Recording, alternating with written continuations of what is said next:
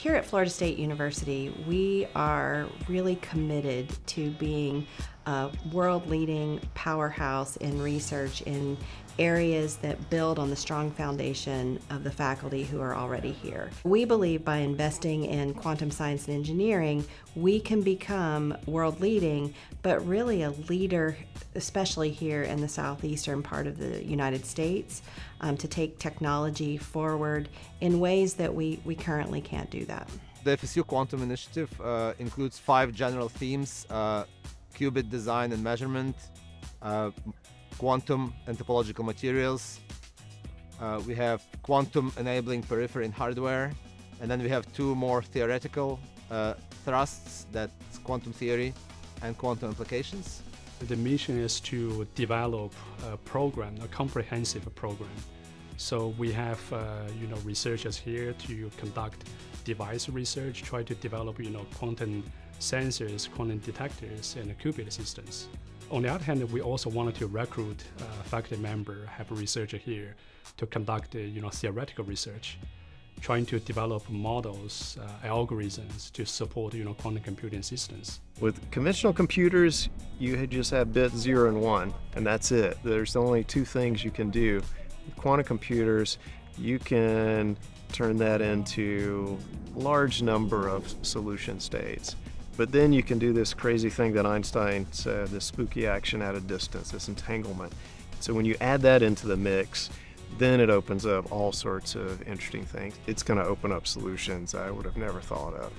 The National High Magnetic Field Laboratory is sponsored by the National Science Foundation Division of Materials Research, and as a result, many of our users come here to perform research on quantum materials. So I think this quantum initiative is just going to strengthen our world-leading reputation in this area of research. Within the nearest 2-3 years, we plan to hire 8 new faculty members across colleges of arts and sciences and engineering and across departments. And they'll be in both quantum science theory and experiments. At Florida State University, we have a lot of talent and facilities that are unique to just us. We have this National High Magnetics Field Laboratory. It has spun off other research centers and institutes like the Center for Advanced Power Systems and the High Performance Materials Institute.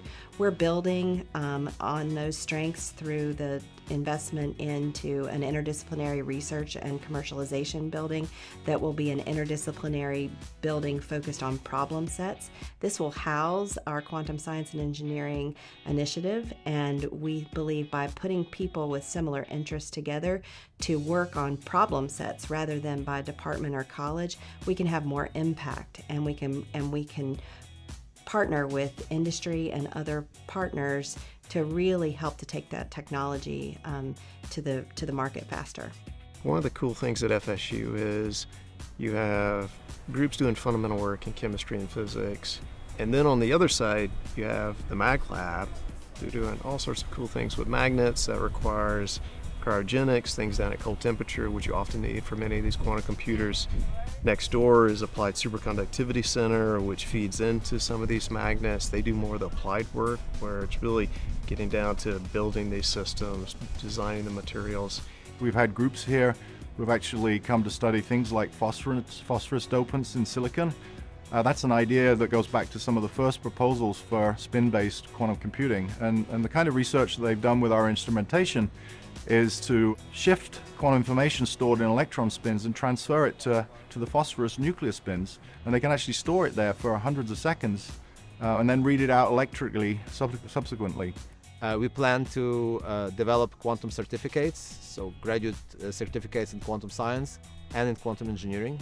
We needed to have very well designed, focused educational program to teach a student how to operate cryogenic systems, refrigerators, how to design them more efficiently. And we also need to train students about fabrication, analysis, characterization of superconducting materials.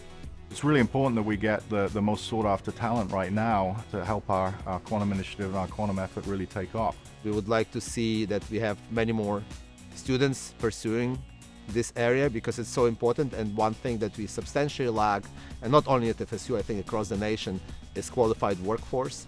So in the next 5 years, we're looking to add even more faculty, more than this initial 8 hires.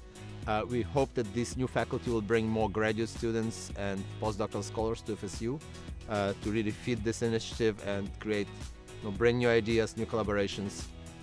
And we hope to establish a dedicated educational program not only for graduate students, but also for undergraduate students and for high school students. Next generation of scientists are the people who are going to have the next great ideas and push this area of quantum science forward in the future. And so we want to be here now, hiring absolutely the best people we can, from students all the way up through postdocs and the most sought after faculty.